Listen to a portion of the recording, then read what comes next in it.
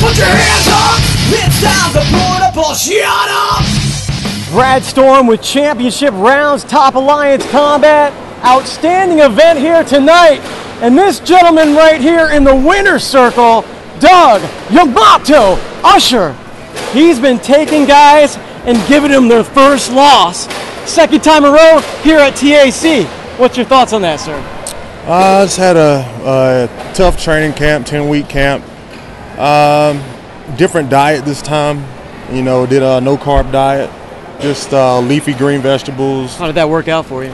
Good. Yeah. I worked out good. A couple times during the match, we were on the ground, you know, scrambling and whatnot. Right.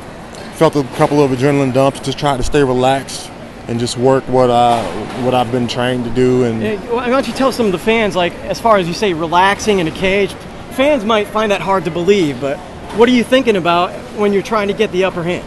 Well, you have to relax to keep your mind clear, to keep you from panicking and making bad mistakes. So you have to come in the ring that way also, and you can't be all hyped up and tense and things like that. Adrenaline dump. Right. It'll cause you to lock your muscles up and make mistakes. So you have to be loose and free flowing, and you have to be able to breathe and listen to your corner. You know.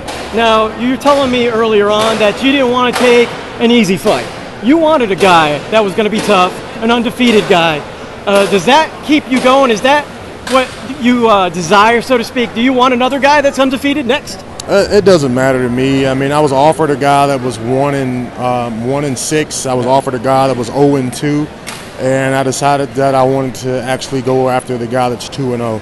I don't want easy fights. I don't believe in taking easy fights, although a lot of people tell me that's what I should do to pad my record to get into Bellator or UFC.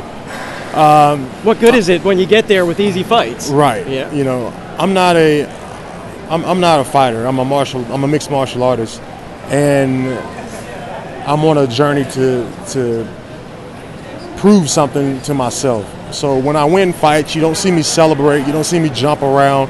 You see me stay on my knees until my opponent recovers and gets up, because for me, it's all about the battle. It's all about the hand-to-hand combat. That's what you live, breathe, eat, and sleep for. I fight with the spirit of the warrior, the ancestral spirit of the warrior, the spirit of the samurai. You know, and for me, it's about benevolence.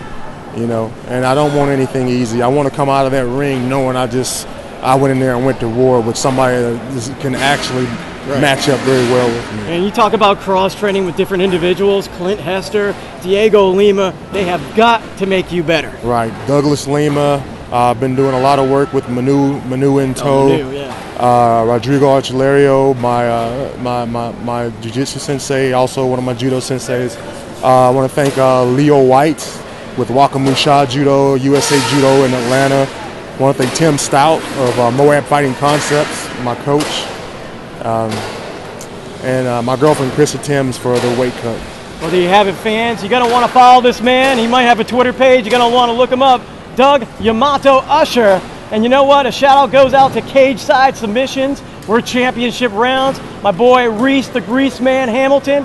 Myself.